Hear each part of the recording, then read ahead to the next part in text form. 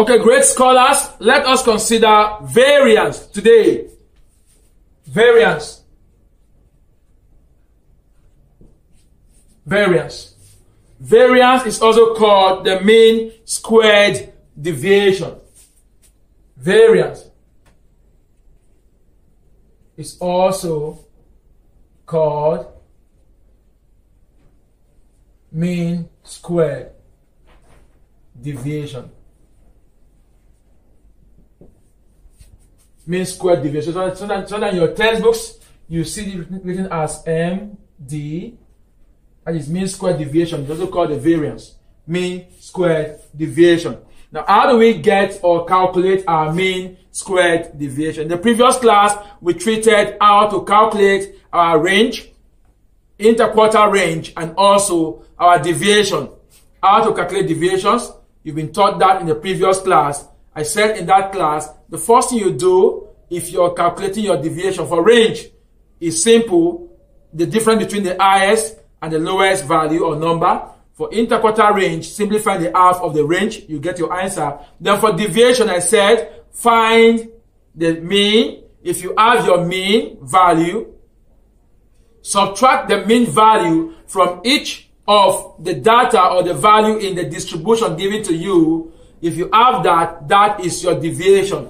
And I said, if your equation only stops at deviation, you can actually get the modulus of your deviation. You can get the modulus of your deviation, which is the positivity of that number. So today we want to look at the steps to consider when calculating your variance. The first step to consider is that you must get your deviation first.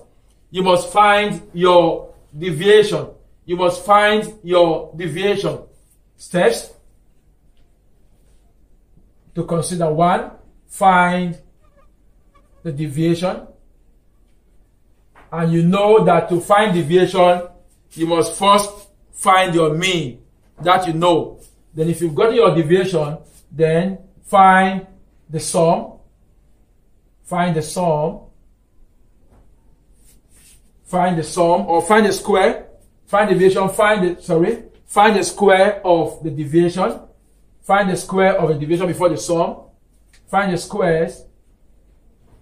The square of division, that is d square. If you have it, then the third step, find the sum of the squared deviation.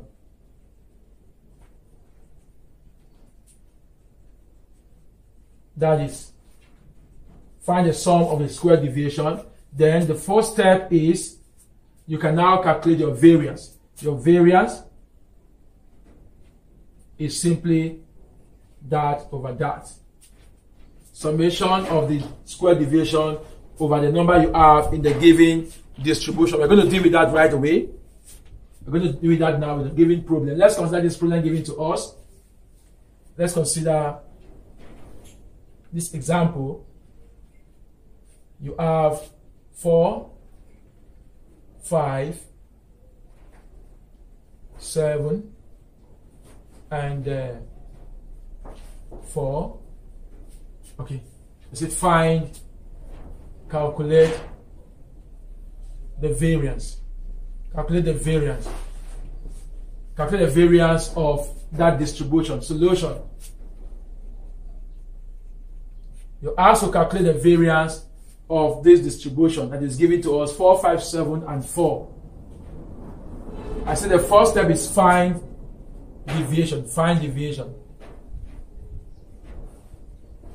How do you find deviation? That is to say, you first of all find your mean value. Your mean value is 4 plus 5 plus 7 plus 4 all over 4. This is 20 all over 4, and this is 5. That is our mean value. Our mean is 5. Then find deviation. Deviation is simply x minus the mean. X minus the mean, which is x stands for each of the value given to you. 4 take away 5 is minus 1. 5 take away 5 is 0. 7 take away 5 is 2. 4 take away 5 is minus 1. That is it. We have it now. So we have our deviation already to be minus 1, 0, 2, minus 1. minus 1, 0, 2, minus 1. Looking for the modulus is not really too important, because if you look for the square, you still have the positive value. But let us just do that anyway. Let's look for the modulus of these numbers. That will be 1, 0, 2, 1. Now, the next step I said, find the square of the deviation. The next step, find the square of deviation. Step 2, find the square deviation. Find the square deviation. So our square deviation will be 1 square, which is minus 1 times minus 1. You can use this one if you want to use it. 1 square is 1 times 1, which is still 1. 0. 2 times 2 is 4, which is 2 square. And this is 1. So here's our square deviation. Now, the third step I said, find the sum of the square deviation. Number 3, find the sum, which is summation of that. That will be 1 plus 0 plus 4 plus 1. That will give us 6 as our answer.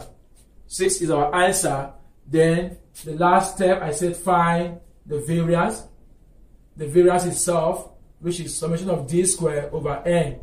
That will be 6 over 4, because there are 4 numbers. 1, 2, 3, 4.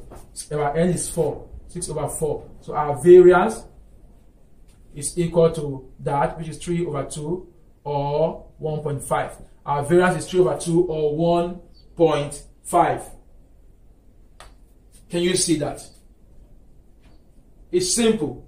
Steps to take: find the deviation, find the square of a deviation, find the sum of the squared deviation, then find the variance. You get your answer. Simple. You get your answer simple. It's not difficult. It's not difficult. You do this one. Do the following. 1, 3, 6, 10, 1. Find the variance. That is, find the variance. Find the variance. Find the variance of that distribution. 3, 6, 10, and 1. 3, 6, 10, and 1. Find the variance of the distribution.